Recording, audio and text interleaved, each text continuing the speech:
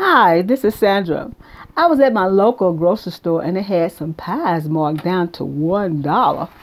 See that? $1. It's apple pie. $1.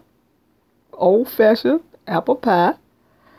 And I marked it and I said, well look, you know what? I'm gonna take these home and I'm gonna add some caramel, ice cream, and make me a apple a la mode. And that's what I did. And look, I like when that ice cream melt like that. Ooh, that is so good to me. And you know what?